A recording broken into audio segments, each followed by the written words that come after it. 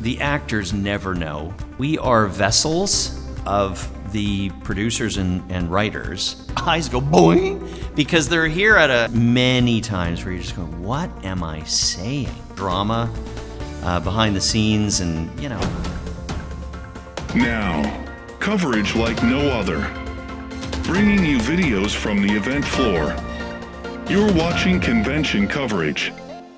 Been having a good show? Been all right? It's been fantastic. The fans here are incredible, super friendly, very chill, well-organized convention, don't you think?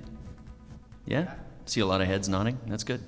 And hello to all of you out in interweb land. Future webland. So yeah, I'm glad you came to the show. I mean, we've definitely chatted over the last couple of days, and yeah. It's been an absolute pleasure. So thank you very much for humoring me and my stupid questions. No questions are stupid. They just need answers. Yeah, that's true. That's true. I forgot to mention at your table on Friday that I also remember that you did the voice of Alucard from Captain and the Game Master. Did I? And I just want to know, whose bright idea was it to make to depict Alucard as a skateboarder dude bro in that show? Well, first of all, I do remember the series intimately. That was one of the first ones I did. But I don't. Was that guy just in a few episodes or something? I think he was in one episode. No, my siblings are more invested in it than I am. Wow, you win the prize. That's a deep dive. But yeah, I want to know whose idea was it to make him depict him in such a way. Well, okay. Newsflash: the actors never know. You know, the way it works is, especially in a show where you're already playing a character of some level, yep. And a guest role comes up. That's what we call it. Mm-hmm. That's going to be in one episode or two episodes. You kind of find out on the day, and like, who is this guy? Oh, he's a skateboarder. Like, we don't even realize what led up to that character being there, or who made the decision to make him. What should he have been? I don't know. He's the son of Dracula. He's from Castlevania, so I expect, I don't know, brooding, something handsome, and I guess sort they of were rebellious. Well, rebellious they got down right. Yeah. Yeah, so I'm going to rebel against my Dracula father by being a dude. You know, It was the 80s. It was the 80s, late 80s, early 90s. Yeah. So I wish I had a better answer for you, but that's my answer. Yeah, it still boggles my mind. That whole show is a whole roller coaster. Like, oh, was it ever? Yes. I'm a gamer. I know my games, and it's like, what the heck? Mother Brain. Oh yes, Mother Brain. Mirror Brain. on the wall. Yeah. Who's the cutest of them all? The great Levi Stubbs. I can only think or imagine that had something to do with the popularity of Little Shop of Horrors. Yeah. Yeah, probably. Yeah, a little bit of an homage. Some might call ripoff. Yeah. But it was kind of the time of the moment. Yeah. Yeah. But that was a crazy show. Let's throw everything in it. Yeah, you should have seen how Mega Man was depicted in that show. Short and stumpy and sounded like Popeye. Yeah. Oh, I remember. Yeah. It was. I think it was Doug Parker. Doug Parker. Yeah. Ah, Doug Parker. Big, tall Doug. Yeah. Yeah. I think the only correlation I could immediately think of Alucard being a dude bro was Keanu Reeves and Dracula, but that was years apart. Whoa. Oh, yeah. I shall go to Dracula and speak with him. Yeah. There's Wow. another deep dive. Yeah. And in that series, Captain and the Game Master, of course, I was Dr. Wily. Oh, yeah, you're right. Dr. Wily, I added the wheezing. Oh, yeah, he did a lot of that. I don't know why. Frozen food section. Why did I do that? I don't know. Anyway, got me the role. That's why I did it. Hey, we like the wheezing. This Ian guy's got a thing going here. I do wheeze a lot in hay fever season. So thank you for that question. Brave to be number one. I was wondering, anytime you voice a character, has there been any times where you're voicing your character and they do something and you're just like, I don't like you right now? Oh, you mean the character that I'm playing is doing something awful or being a terrible person or something? Yes, all the time. I'm trying to think of an example. This is the thing about acting. We are vessels of the producers and writers, and when a writer dreams something up, you just, to the best of your ability, have to present it, regardless of what you might think. So it does happen where you're kind of going, oh wow, that's kind of weird. Or actually, now I wouldn't classify this as I don't like you right now, referring to the character that you're playing, but there's many times where you're just going, what am I saying? What is this? What does this mean? And that happened a lot in Dragon Ball, I'll tell you that right now, because Japanese to English translations are fraught with question marks. Like, what does this mean? What were they trying to say? And unless you have knowledge of the massive story arc that they were going for, sometimes things don't make sense. So that did happen a lot, yes. Thank you. Thank you for that question. As a 90s kid, I absolutely loved that original Saban dub of Dragon Ball Z, where you were Goku, and also when you did Cheetor for Beast Wars Transformers. Yeah, man. So looking back on it all these years later, it's like, those characters are so beloved to me because I grew up with them as a kid. Are there any other characters you did where folks who grew up with them, watching them as a kid, come to you and say, your performance meant so much to me when I was a kid? Oh, this happens all the time. And the older I get, just look at me, it happens more and more and more and more. And it's the coolest thing, because I peg people I try to figure out what era they were 10 years old in, and I'll dig into my memory bank and try to pull out a reference that they'll respond to. So obviously the big ones that you just mentioned, Cheetor, Dragon Ball, Mega Man, those are guys your age. But then there's a whole nother generation of people who are maybe hitting 20 now, and they grew up with stuff like Dinosaur Train. And they're a different kind of cartoon. They're not like heroic action cartoons, but it was immersive. Like, lots of little kids spent their mornings or after school watching Dinosaur Train. So, like, if I see a kid who's late teens or up to maybe 25, I'll just say, hello, Pteranodon family, and their eyes go boing, because they're here at a convention like this for the action stuff, right? Like, oh, I know Dragon Ball, I know Cheetor. And then they realize, oh my God, that guy was like Mr. Conductor. And I watched him every day. So there's lots of stuff like that. And then there's tons of obscure things that only I know. Well, I don't mean it in that way. It's in the resume. So, I mean, people who are paying attention know. But they were just kind of nothing characters, or the series didn't really do very well, so not a lot of people saw it. Like, one of my favorite roles was in a show, I don't know how long it lasted, I think it was maybe only 2 seasons, called Dr. Dimension Pants. And the character that I played in it was this evil guy called the Cortex. And you couldn't call him Cortex, it had to be the Cortex. And he was this really bad, evil guy. And he was overly theatrical. And it was just a fun voice to do. The other cast members were really fun and, talented guys, Richard Ian Cox and Sam Vincent. And we just had a blast in those sessions. But, wasn't a giant hit, so a lot of people don't know it. Fine. First one is really easy. So, first of all, I had no idea that you were in Captain N in the Game Master. That was something I grew up on. I was born in 1978, so, Yeah. I mean, I was playing video games when those things came out. So related to that show, I was actually just curious, have you had much work with Venus Terzo? Yes. Black Arachnia. Venus is a good friend. I haven't seen her in a while, but she's one of the really good ones. She's a great person.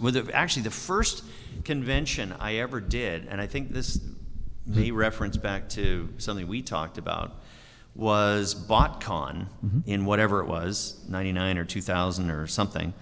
And Venus was on that trip, and Alec Willows was on that trip. And we all flew in from Vancouver. And you don't really know, like I had spent time with them, but you don't really know until you're traveling with someone, like, okay, what are they really like? It was an absolute joy. Venus is, she's up for anything. She was so easy to get along with, and she's continued to be a good friend and a lovely person. She's great.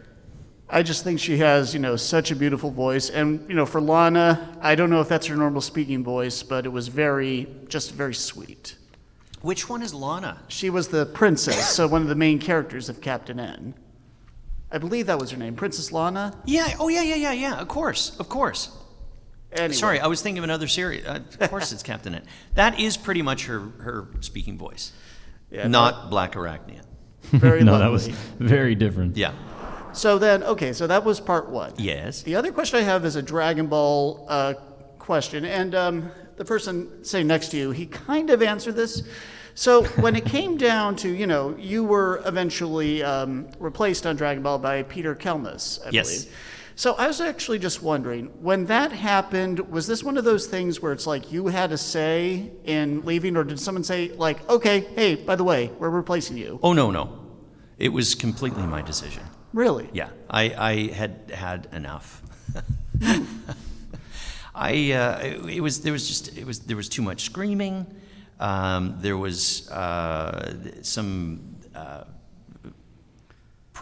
producerial drama behind the scenes, and the pay scales and a bunch of business stuff that I was just getting tired of, and I had lots of other work to do.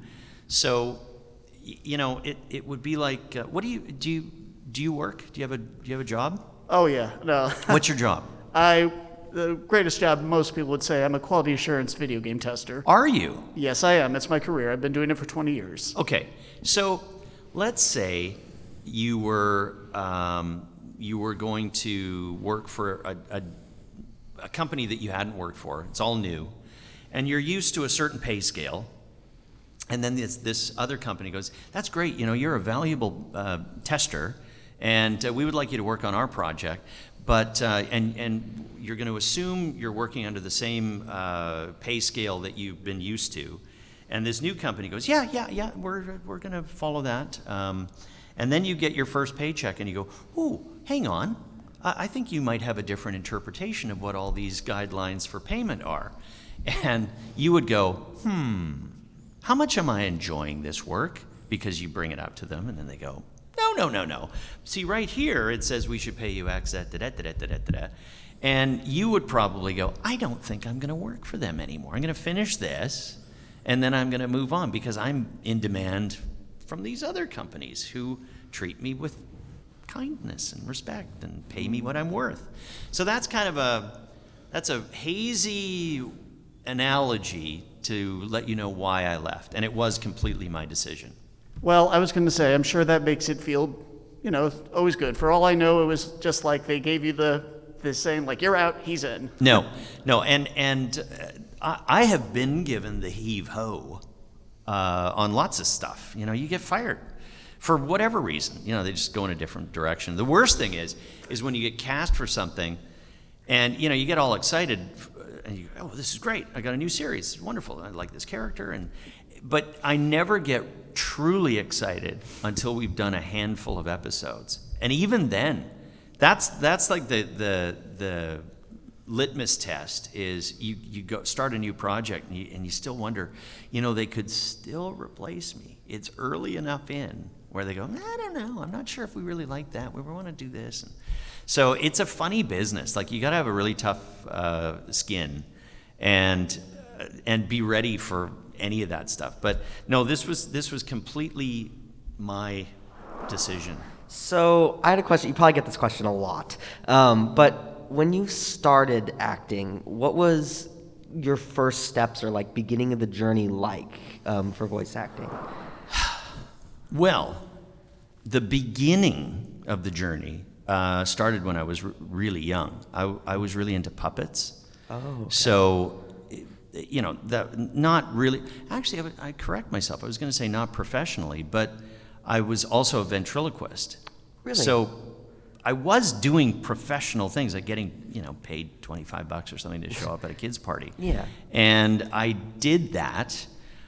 So it was always kind of voicey things that I was into. And then as a teenager, I started making films, like my own films that were comedy and animated. So I would, do stupid voices for that. Yeah. Very rudimentary. This is like Super 8 time, where you would cut film and tape it together to make edits. I mean, it's like archaic now. Yeah. So that's my journey. And in school, I always took drama class. I tried to do plays, even though I was terrible at remembering lines. Terrible. Yeah. Did musicals. So it was always something that I was involved in. But my first like professional voice stuff was commercials for radio. Oh, okay. And the reason for that is I kind of realized in my early 20s that I was living in Vancouver at the time, and this was before there was like Hollywood North, where everyone went there to make movies, way before that. So I realized on a family trip once, we went to Hawaii or California or something, and we were listening to the radio, and I went, those sound like the guys that do commercials in Vancouver. Like, I recognize those voices. That's the weatherman. Yeah. And that's the guy on CFUN, the radio station. But they were doing like big time comedic commercials. Oh, okay. So the light bulb went on for me, and I went, ooh, I think there's something here. So I went knocking on doors of the companies that produce those commercials, which was kind of a big thing, industry in Vancouver at the time.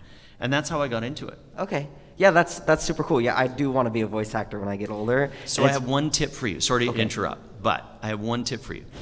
Reverse those two things. Voice acting, turn it to acting with your voice. So do anything you can to act, to take lessons for acting. Learn to act. Yeah. And then layer in, okay, now I'm going to add this funny voice or dramatic voice or whatever. Okay. Yeah. That's my tip. Oh, thank you very much. You're welcome. Yeah, I'm sure it's a lot different starting out nowadays with all the technology than it was when. It totally is. And plus, there's so many people now that want to be voice actors. Because when I started, I mean, I had to explain to people what a voice actor was. I'd introduce myself. Oh, what do you do for a living? I'm a voice actor. Huh? What's that? When you watch TV and you hear a commercial or a cartoon. Oh, really? Now it's like, I'm a voice actor. I'm a voice actor. Yeah, like everyone wants to be it. And with stuff like IMDb, you can find out who people are and what they've done, and like it's just a whole different world now. Oh yeah. So I'm thankful that I'm not starting out now, because it's going to be tough. But talent always wins, and perseverance wins. Yes. I'm very determined. So we'll see. Good. Yeah. Good. Keep it up. Thank you. Hi. So before coming here, I did a little bit of went down the rabbit hole a bit on Google and whatnot, and I'm not sure if you knew this, but Netflix recently did a Transformers series of their own. I heard. And it was really cool because it's like it was kind of like bridging time zones, like they started with like the original 80s design, and the most recent season started doing Beast Wars. Yeah. And I was really surprised that I saw that you weren't Cheetor, and I think in a lot of cases they didn't get the original voice actors for a lot of stuff. I think they tried to do all original. Yeah, in the War for Cybertron trilogy, none of the original voice actors were there. That's what I thought, but it got me thinking, have you ever done voice work for a series or something that you ended up being so interested in that you stayed, you continued to watch it, or you continued to be interested in it even when you were no longer working on it? My honest answer is no, because I don't even watch what I do. Oh,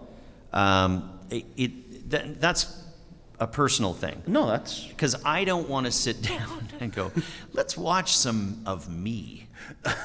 Ew. I can respect that. It's kind of weird. Now there's lots of projects that I've been involved in that I go, that's really good. And, it's not like I don't watch any of it. No, of course. You kind of, hey, how did that turn out? Yeah.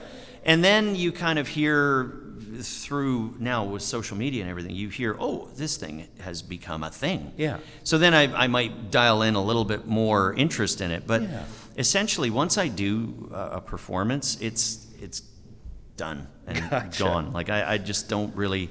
It's not my bag. No, I understand. I just like I'm sure there's lots of people who like come to these panels and think like, oh, like this guy's the voice actor Goku, this guy was the voice actor, like the Beastars panel. Like some people think like that they stay in the fandom, like even if they were not a part of it like even if they weren't a voice actor. I think some people still think that they would be a part, like they would still be hard into it. But they're not wrong. I mean, there are some actors that will be totally into the fandom of the projects that they're in. Yeah, that's just not me, and it's not, and this is a universal thing. It's not like I pick and choose. Like, oh, I don't like that, or I don't like that. It's like, I don't want to hear me. I just like the thing that catches me off guard a lot is I do a lot of commercials, and something will come on. And, oh, what? Oh, what's that? That's good. And I go, oh. It's me.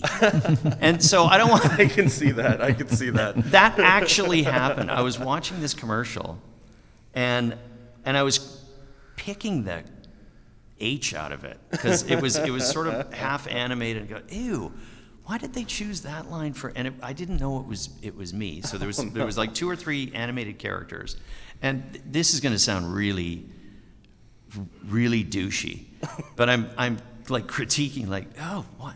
The inflection on that was really weird. What a weird choice. Sometimes it's not the actor's fault. It's like whatever the producers pick. Yeah. And then the next line, I went, oh, but that's good. And then, it continues on. And then I realized about 5 minutes later, that was me. The one that I said, that's good. Like, what a dick.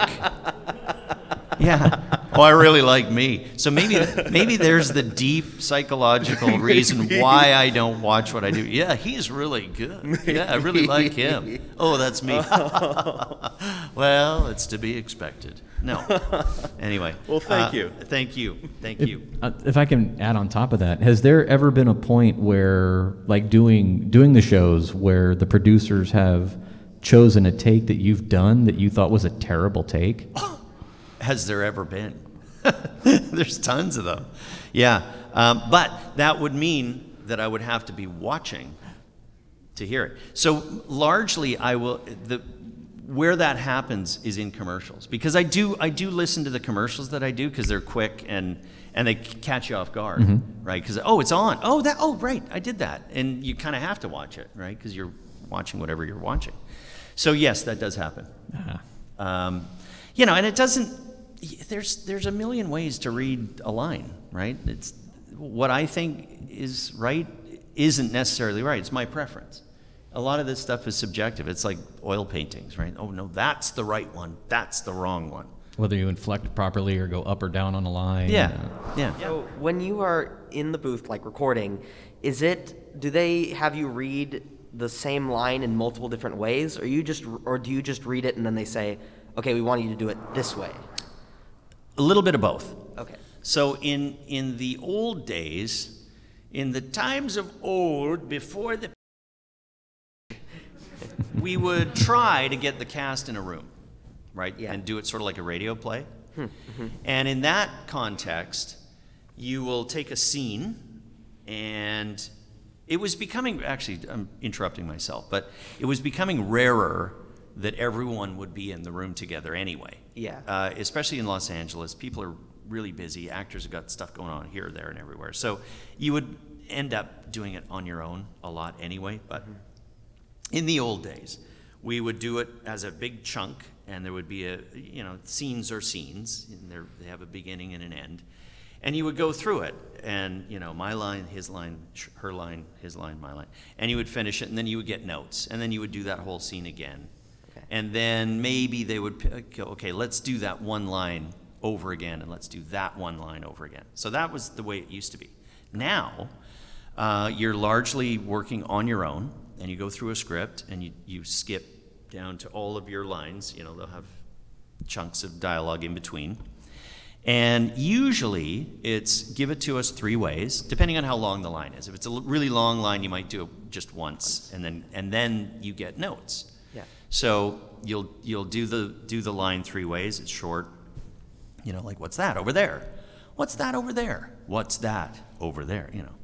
And then the producer will or director will either go B and move on, or they'll go, well, actually, in the context of what we're seeing here, think about this. This is what's going on, and give us another 3.